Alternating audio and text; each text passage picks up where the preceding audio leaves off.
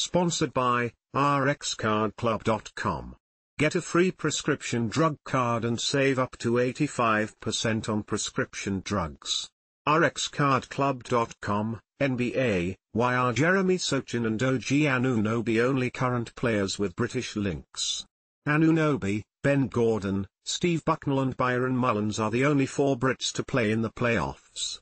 Gordon reached them 4 times with the Chicago Bulls, while Bucknall, Los Angeles Lakers, and Mullens, Oklahoma City Thunder, both reached them once. Despite the lack of British stars in the NBA, the league generates a large British-based audience. In Europe, Great Britain has the second largest number of NBA League Pass subscriptions, only behind Germany. The NBA app also had an average weekly viewer increase of 52% in 2023-24 compared to the previous season from British-based fans.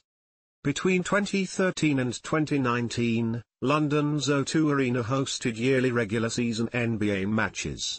Since then, Paris has been the preferred European destination for global matches.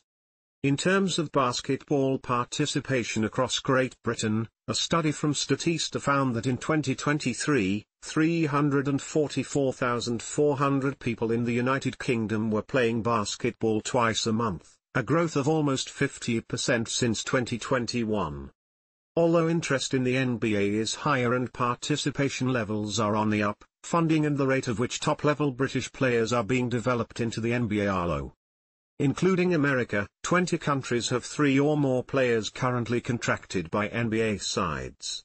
European counterparts: Belgium, Bosnia-Herzegovina, Croatia, France, Germany, Italy, Lithuania, Serbia, Turkey and Ukraine are all among those. Internationally, Great Britain are ranked 50th in Fibas rankings, below Cape Verde, Iceland, and Estonia. The British Basketball League, which had served as Britain's premier basketball division since 1987, folded earlier this year and was replaced by Super League Basketball, whose maiden season started last month.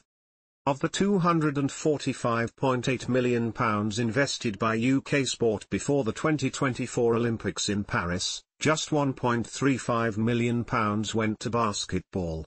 Of the 33 sports invested in, only 8 had lower funding. For the first time, Great Britain opted to not enter qualification for this year's Olympics. Great Britain have also failed to qualify for any of the last 4 FIBA World Cups.